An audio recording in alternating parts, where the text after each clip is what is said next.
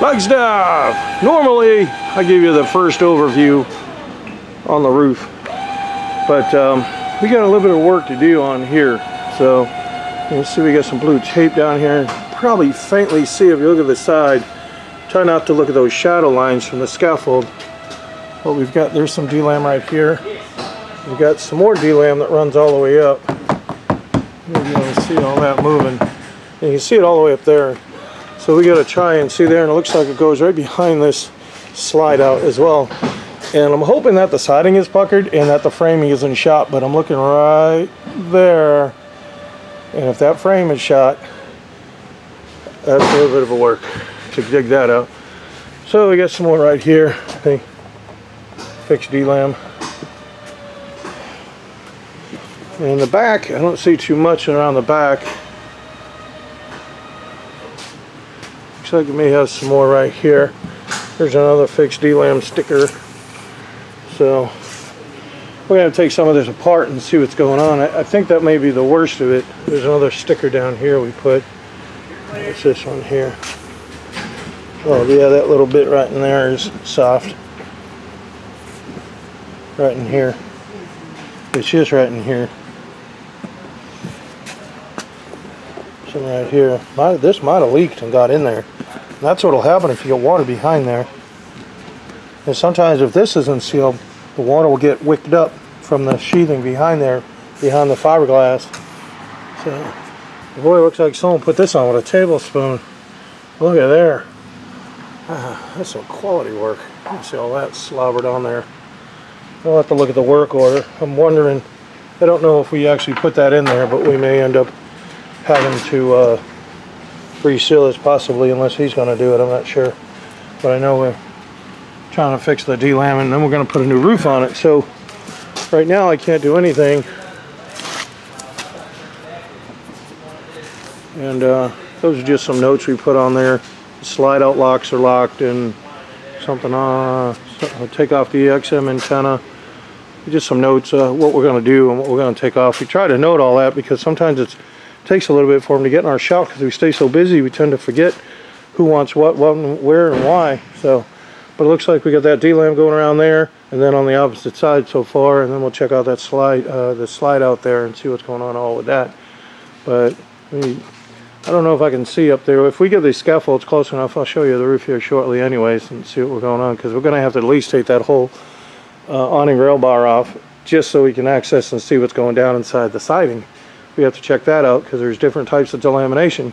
You have delamination where behind the fiberglass on here is a sheet of 1/8 inch Luan. That's what's behind this now. Behind this is going to be foam, and then behind on the inside now you'll have another 1/8 inch sheet of Luan, and then you'll have your skin of your wallpaper. So that's how it is. And you could have this D-lammed from the fiberglass to the sheathing, or the sheathing to the foam, or it could all be, and it could all be crumbling apart. I don't know. So it's not always that easy to do D-lam. You see them on YouTube and everything, but it's, you know, as long as we've been doing them, it's not like you just go, hey, all I gotta do is this and that. It doesn't always work out that way, and you're never gonna get it back the way you would expect it right out of the factory, because when they're done, they're vacuum sealed and everything, and they're done just right. So, you know, and they use optimal conditions to get it done. You know, this is a service shop. We've got great adhesives and we can laminate it back together, but now that it's been sitting and you get some of that wrinklage going on, you're probably not going to get every bit of it out. You know, you probably won't. I can see some more over here, some D-lam over that way. I think I'm looking at the shadow line of this though. So, but anyhow, we're going to find out when we tear it open, right? We'll find out exactly what we got. All right, let's show you what we got. That there be some route. There we go. Then, see, it's routed all the way over. This is the rear slide. And then we come over here, and you see all this is a piece for the top of the header. And even the side is rotted, which my guess is this one is here too. So that whole frame that goes around the slide out is rotted. And you can see all the D-lam in here. So we got to open it up. Then we're going to spray with some old kill, and we got to get some fans on it. And then, and you can see the whole deck and everything's all rotted too. So, you see, obviously it has some serious leaks. You can see all the tape they put all over there. You got tape all over the skylight, and you know, see all the cracking around the antenna. This is just a mess. It's just a flipping mess. But they brought it to the right place. That's right. We're gonna get her done, because we're RV repair masters. Rated R. On a 17 without parent or legal guardian. Look how much rod is on this.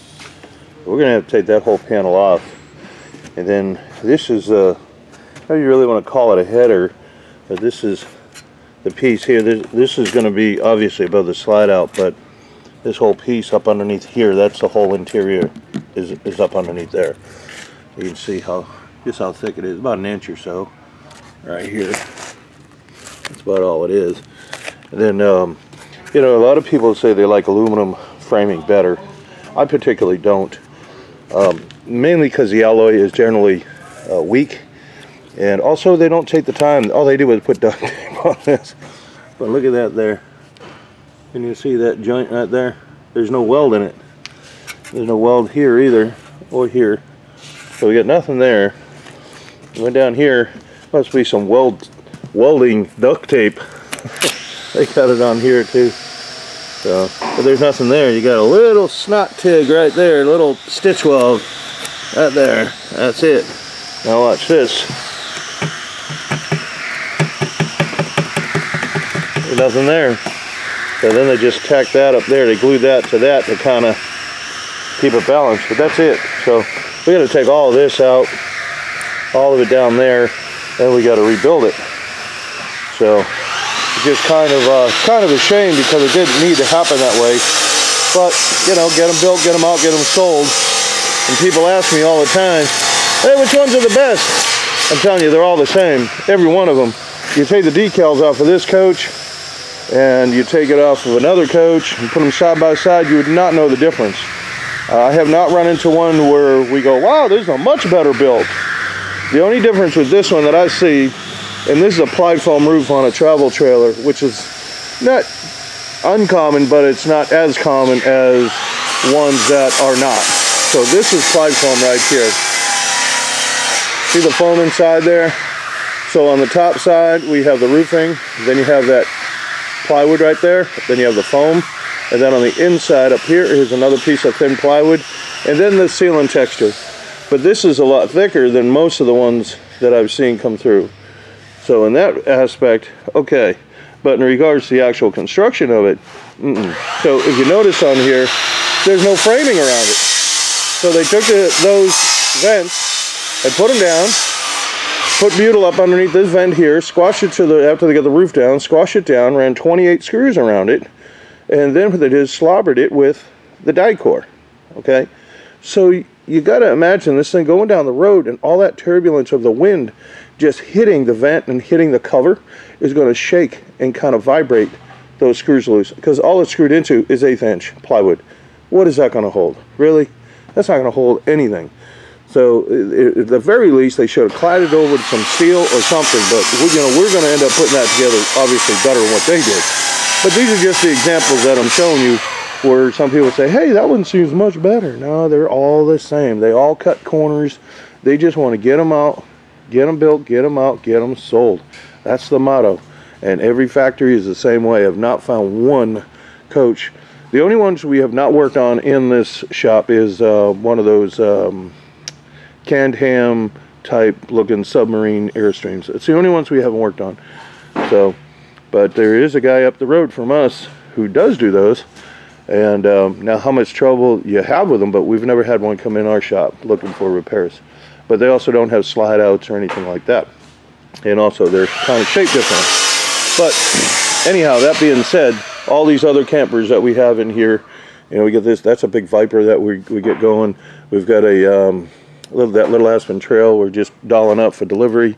And you know, all of them, I got a Lance sitting on the other side. You can watch all the other videos, they're all the same. So like I said, we're going to end up tearing this apart here and fixing obviously all this rot so we can get everything bonded back together, take that down all the way, put some new sheathing behind here. We're going to have to fillet this all up and clean it up so we can get it back. But it's a mess. It's a mess. There's no protection on the edges of these things. you know. So now when the roofing is here, like, or the fiberglass, as it's sitting up here and you got the roof here and it's starting to kind of just shake and shimmy, then you get the roofing gets compromised and it starts leaking down here, and that's what happened right here.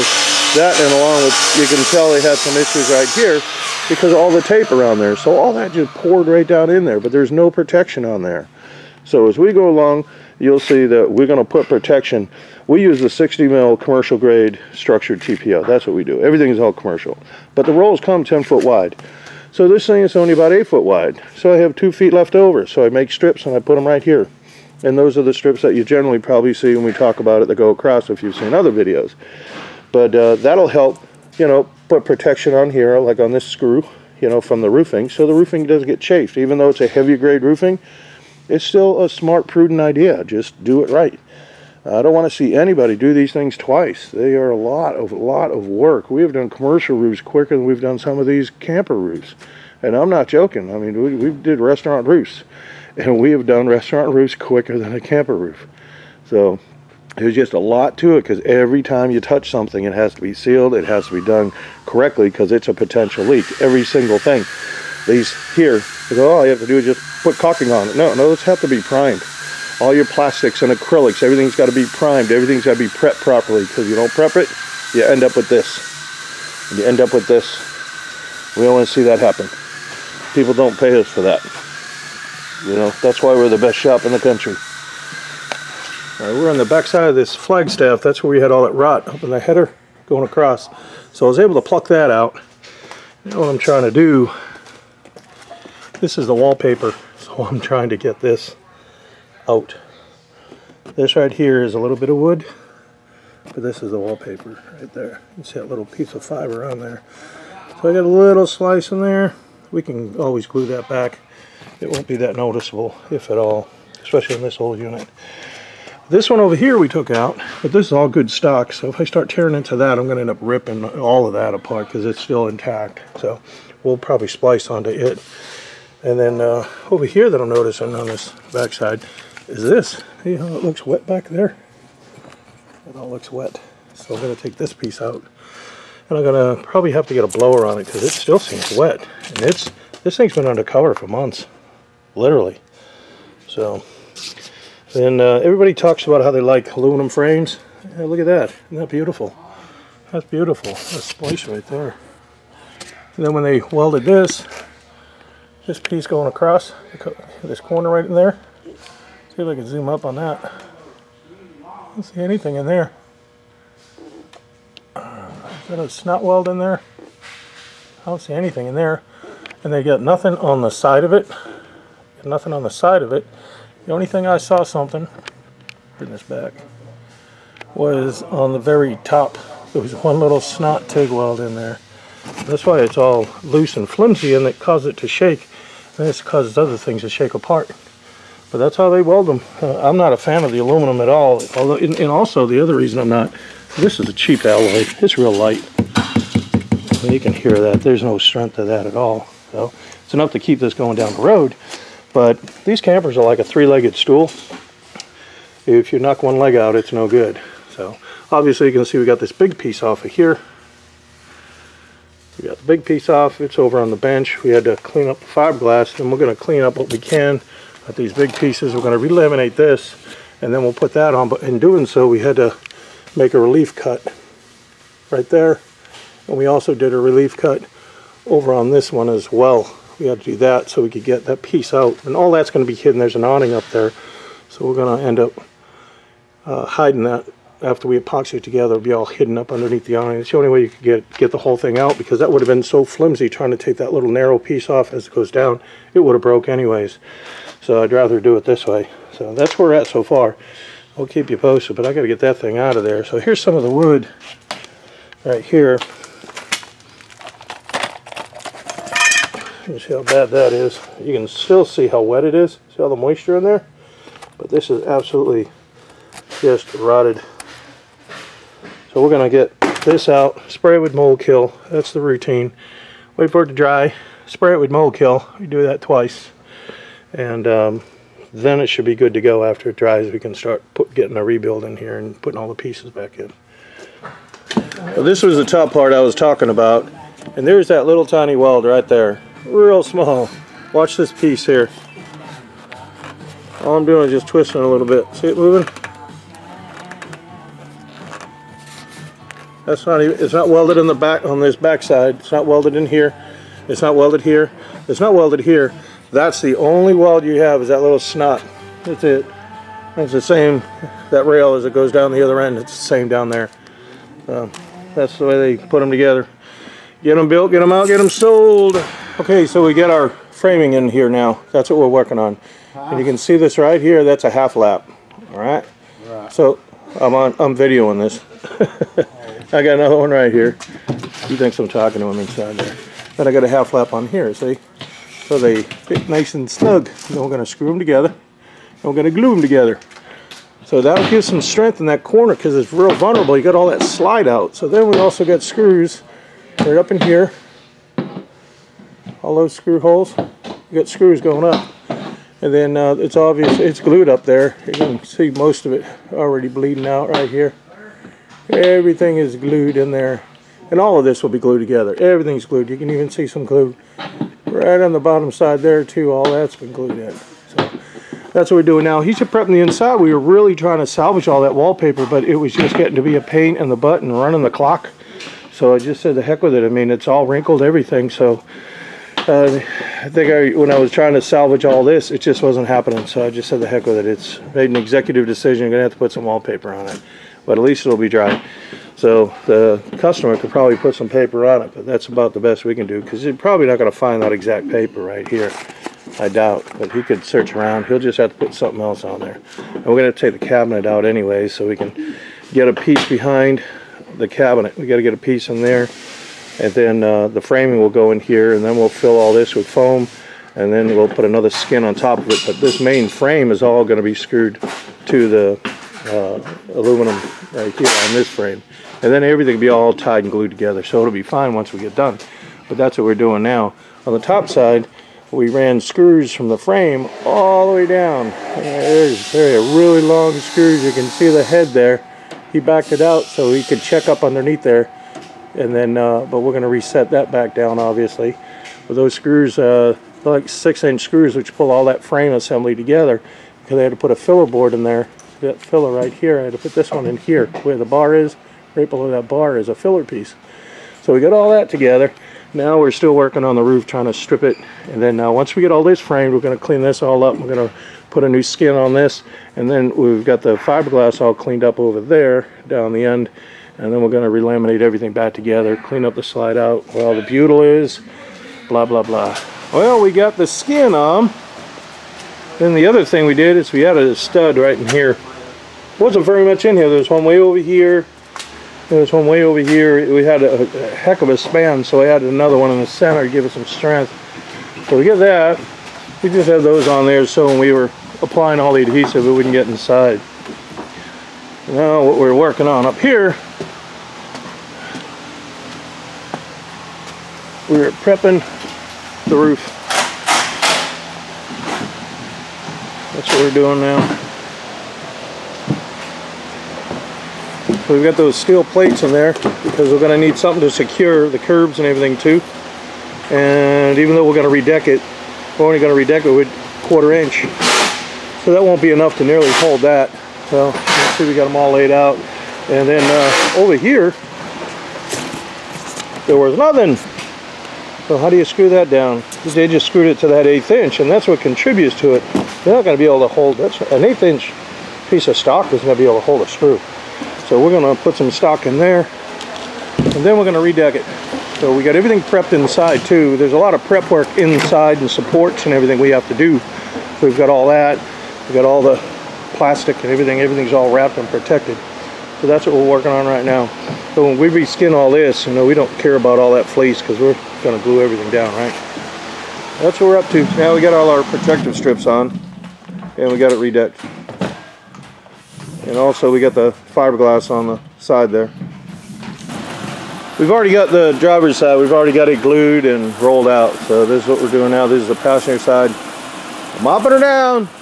Got all our buffer strips in there, you can see.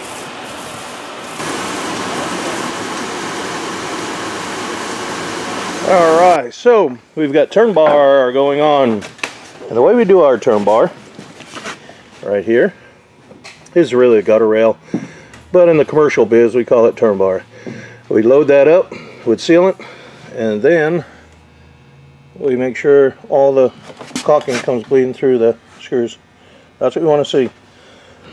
We want to make sure. Then we strike all this down. Once we strike this down, we're going to come back with another bead. When that bead cures, we're going to go back with yet another bead. So we load it up. We load it up. And this is the mess that we're got going on right here so far. So she's a coming along. All done with our Flagstaff. Got our logo here. RVRI.com. November of 19. You're ready to rock and roll. Head on out, nice and clean. This is the way a roof should look like.